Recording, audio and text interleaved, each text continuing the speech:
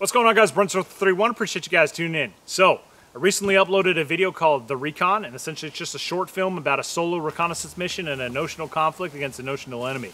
And a lot of the comments I saw on that video were pertaining to the web gear I was wearing. So I thought it'd be a good video just to give you guys an up-close look at my web equipment.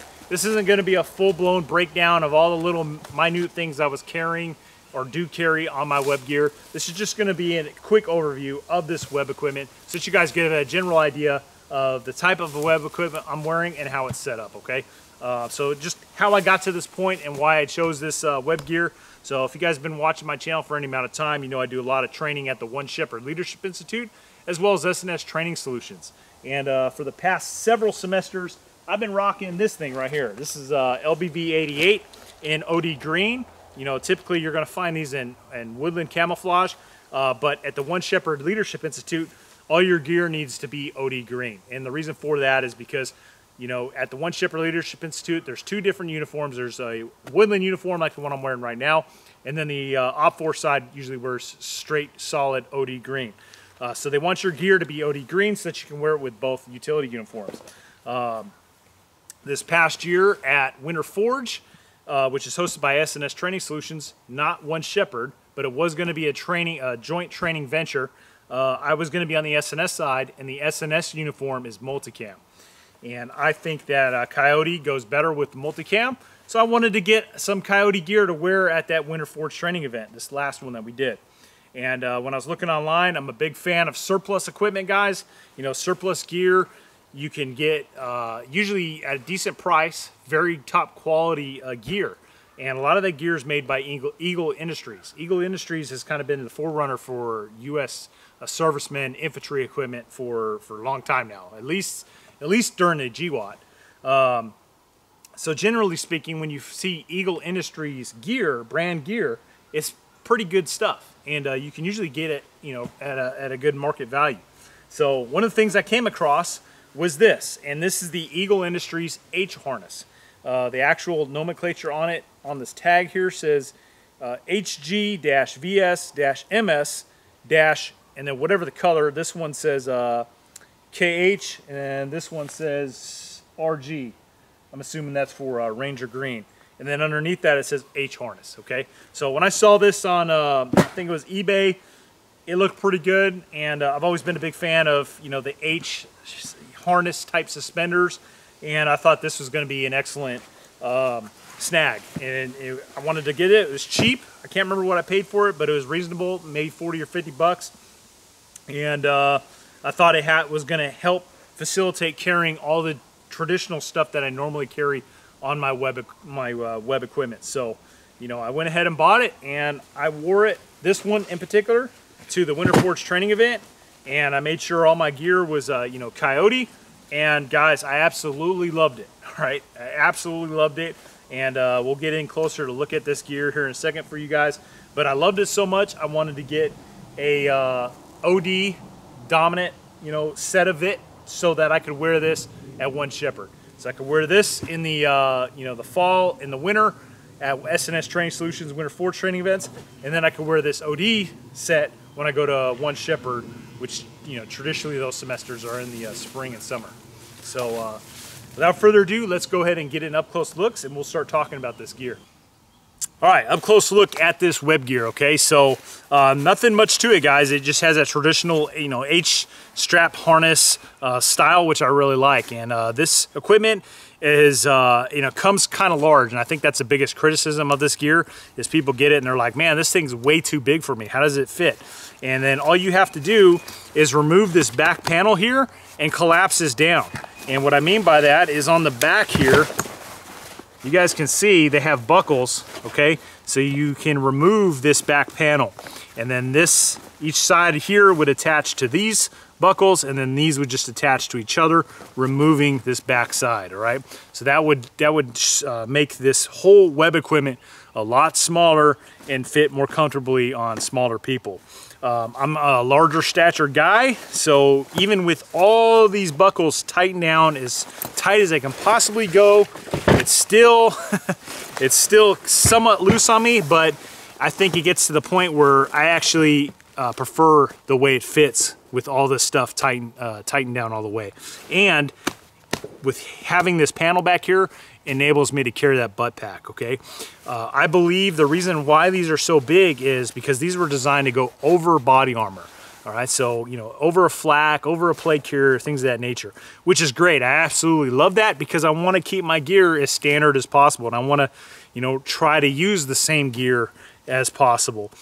So having a set of deuce gear that will enable me to just run, you know, if I want to plus it up, and what I mean by that is, like, if I want to add body armor, I could literally take this plate carrier, and plate carrier can go in conjunction with this web equipment. If I wanted to wear a flak vest, you know, with no pouches on it, put the flak on, this deuce gear to go over it. I come from an era where that was the norm, all right? We used to wear interceptor vests, and then we'd put our deuce gear over the interceptor vest before guys really started to attach pouches directly to the flaks themselves.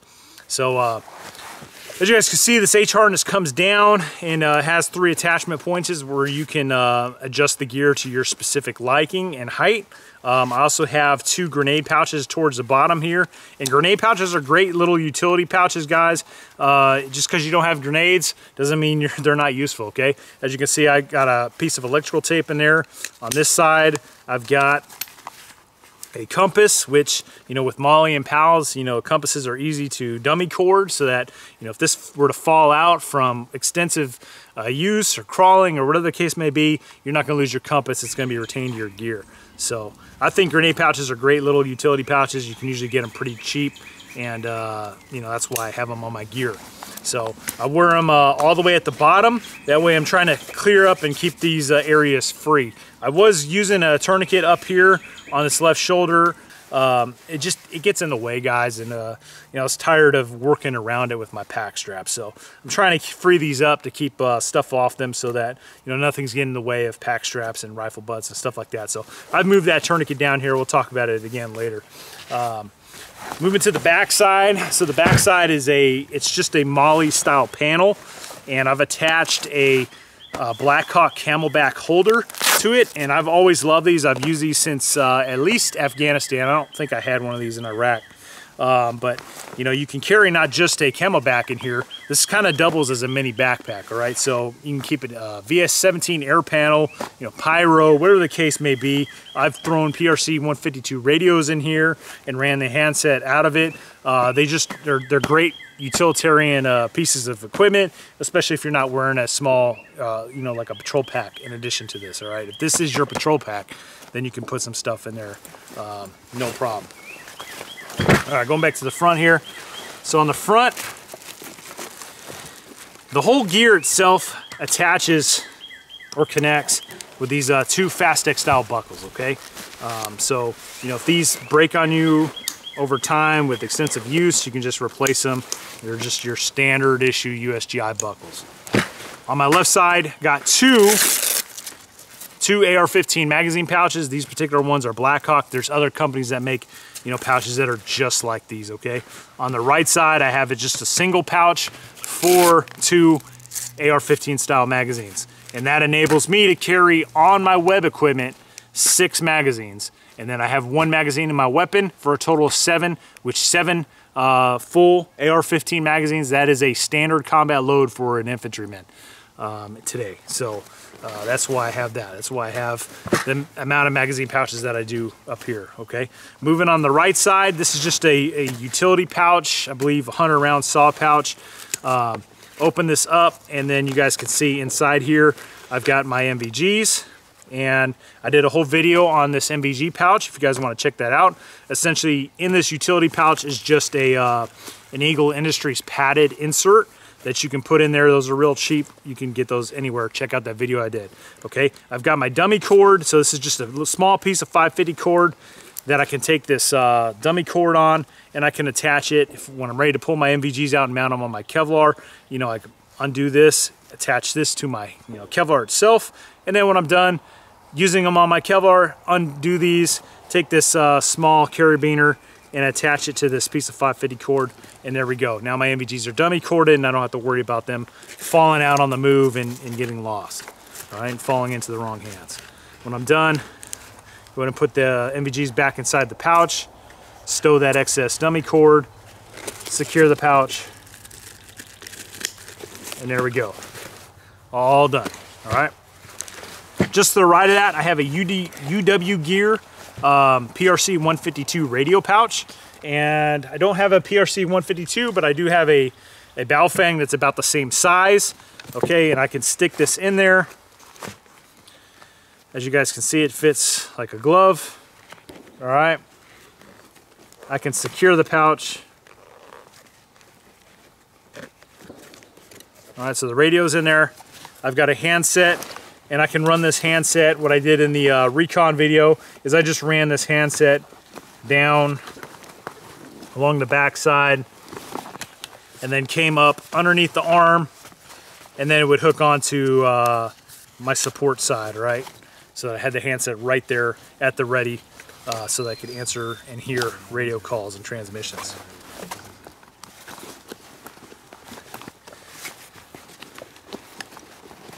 So One Shepherd has recently gotten rid of their PRC 77 radios, and they're going to essentially a clone of a PRC 152. So something similar to this, and that's what they're going to start running at One Shepherd. So I thought it was a good idea to make sure I had radio pouches attached to this. Okay. Right next to that, I have this knife sheath. This is essentially a utilitarian knife sheath. It's not specifically designed for the knife I have in there, but it's designed for knives of its similar size, okay? So this particular knife sheath is made by Spec Ops brand, and I have used this knife sheath for years. I took it with me to Afghanistan. I wore it on my Marine Corps issue plate carrier over there, and that's what I ran, and I've used it ever since, and it's just been a great, fantastic knife sheath, as you guys can see, okay? I think the only modifications I've had to make to this knife sheath ever is sticking some cardboard down inside there to help tighten it up on my particular type of knife I was using, whether it be this Marine fighter knife made by Ontario Knife Company, or you know, your typical K-bar knife. It has a small pouch right here, which I usually keep a Gerber in there, Gerber multi-tool, and it's just been a fantastic sheath. So that's what I've got there. All right, moving to the back. On each side, I have 2 canteen pouches. Now, you guys will see on this Coyote version, I've got the newer Marine Corps canteen pouches, but I opted not to use those on this because I wanted to keep this OD, and I already had a bunch of Alice canteen pouches, and Alice canteen pouches work. They work just fine. There's no need for me to go out and buy new stuff when I already had something that would work just fine. The only thing you need to get Alice to work in conjunction with Molly Pals type webbing is you got to get these adapters, which you can go on eBay and find those. They're really cheap, guys. Not much, not very expensive at all. You get those adapters, and then that enables you to use any Alice equipment on your Molly equipment, okay? In the back here, on this back panel, so if you are going to run this back panel like I am, I was able to put a butt pack. I like butt packs because I like to carry certain things. Regardless of the mission, there just seems to be, there's always standard equipment that I like to carry on virtually every type of mission, regardless of what it is. And on that, you know, I like to keep a spare field stripped MRE. I like to carry, you know, a poncho or a like a Gore-Tex top, rifle cleaning gear, you know, things of that nature. I like to keep them in the buck pack, so they're always on my gear, always neat there, you know, whatever the case may be, whatever might happen, I have that equipment, and a butt pack is perfect to fit that type of stuff, okay? Attached to the butt pack on my right side of the butt pack is just a standard IFAK, okay? Alice style IFAK. If you use an Alice style butt pack, it's gonna have the Alice clips on the sides anyways, okay? So you don't need any type of adapters. And then you guys can see I took some small carabiners and attached them to what normally would have attached to Alice suspenders. That's how I rigged that up. Moving on, again, another Alice canteen pouch on that side. I always like running a dump pouch. Dump pouches have been very handy for me over the years, training at One Shepherd, whether that's just, throwing a camera in there or something else. Just I've always enjoyed having these larger dump pouches, particularly the ones that can just be folded up like this. Very similar to the issued Marine Corps one, which I'll show you on the Coyote version of this gear.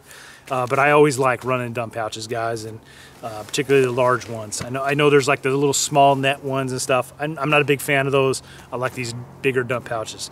So that's what I'm running on here. Right above that, I've moved the tourniquet there, so now it's on my left side. I know I can reach this with both hands. I think this is going to be a good spot for it, and I'm going to try running it here and see how I like it going forward. So that is pretty much the gear in a nutshell. So I have the OD one for One Shepherd, and then I got the Coyote one for Winter Forge, and you guys can see right now that it is set up the exact same. I got my NVG pouch, okay? See, this pouch is holding my PVS 14s. Same style of rigging up for dummy cord, same magazine allotment. All right, here is the Marine Corps issue dump pouch. All right, got it set up over here. Right above that's a tourniquet, grenade pouches on the H suspenders. On the back, again, a camelback holder. I got now this was a Molly butt pack. I know guys have routinely asked me where can they get this butt pack, and I believe I bought this off Optics Planet, but it was years ago, guys. I don't know what company it is. Figure it out, look for it. That's what I did. That's how I got it. So looking for the gear itself is half the fun, okay? So, but it's kind of a Alice style butt pack, but with Molly. On one side I've got a smoke grenade pouch, and then the other side I've got my my IFAK attached to it. If you guys want to see this gear and more in depth on like how this is packed out, watch my 3-day reconnaissance video that I did not too long ago, and you'll get a more up close look on how this gear is all situated for a specific 3-day recon mission. That's it, guys. It completes my overview of this Eagle Industries H harness. And as you can see, I've gone to great lengths to make sure that my web equipment here mirrors each other, all right? So that regardless of whether I'm wearing my OD variant or my Coyote variant, it's the exact same, it feels the same, it looks the same. All my gear is situated the same. And that way it's just a matter of transitioning gear from the time of year. I would use this web equipment during this particular time of the year when it's, very, very green out. And then I'd transition to this in the fall and winter time where the vegetation's dead and there's a lot more tans and browns. So if you guys got any other questions, post them in the comments section. I'll do my best to answer them. I've done a lot of videos, guys, over the years. Many of your questions are probably already answered in a review video that I've already done, okay? If you want to see specific gear loadouts on these particular web equipments, check out the Recon 3-day Recon video I did not too long ago, and it gives you a little bit better idea of like what is carried in this web gear for a 3-day reconnaissance mission. Also, I wore this for the short film, the Recon. That's the name of the short film. Check that out. You guys can see how the gear looks and how it sits on my body as I move. So appreciate you guys tuning in. Thanks for watching, and I'll see you next time.